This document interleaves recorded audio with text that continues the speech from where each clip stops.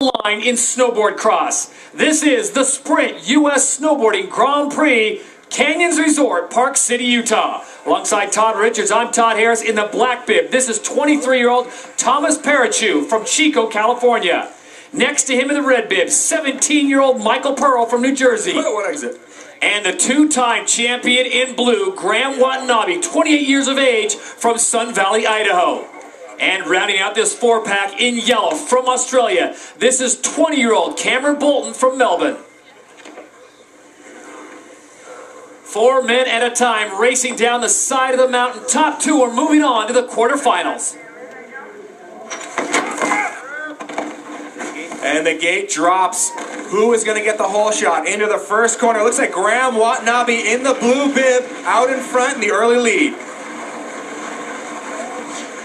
Watanabe leads it in through the snaking turns. Right behind him, though, in the yellow, that's Cameron Bolton from Australia. Top two are moving on to the quarterfinals. Watanabe catching big air through that double section. Big, long, sweeping right-hand turn. Watanabe looking very, very smooth. Michael Pearl, the 17-year-old from New Jersey, sits in third spot. Remember, only the top two moving on, so Pearl is on the outside looking in, and out the back is Thomas Parachu of the USA.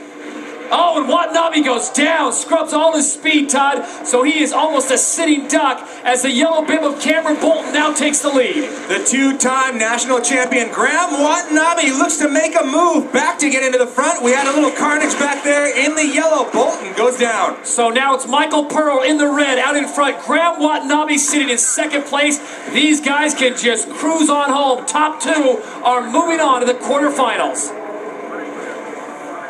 Graham Watanabe taking a look in the rearview mirror, saying that he is fully clear as they cross the line. 17-year-old Michael Pearl gets the win.